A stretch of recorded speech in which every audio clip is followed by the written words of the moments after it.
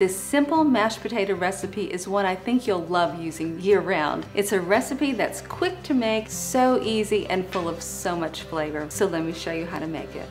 Take 2 medium gold potatoes and clean and quarter them. I highly recommend using gold potatoes. These potatoes have a slightly buttery flavor and are the best potato for mashing. They're absolutely perfect for creamy mashed potatoes. So place the potatoes in a small saucepan. Instead of cooking the potatoes in water, I cook them in milk and cream. This method will guarantee that you have ultra creamy mashed potatoes. Now add in a half a cup of milk, a half a cup of heavy cream,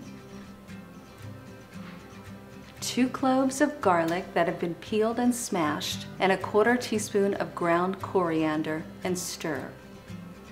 Add a little extra milk or cream if the potatoes are not almost completely covered by the liquid. Bring to a boil over medium-high heat, then reduce the heat to medium and cook for 15 to 20 minutes or until the potatoes are tender and the tip of a knife can easily go through them. Strain the potatoes over a medium-sized bowl and reserve the cream mixture. Return the potatoes to the pot and add a little of the liquid back into the pot. Mash with a potato masher or an immersion blender. Fold in 1 tablespoon of salt and butter, 1 tablespoon of olive oil, and 1 tablespoon of stone ground mustard. Dijon mustard will work as well.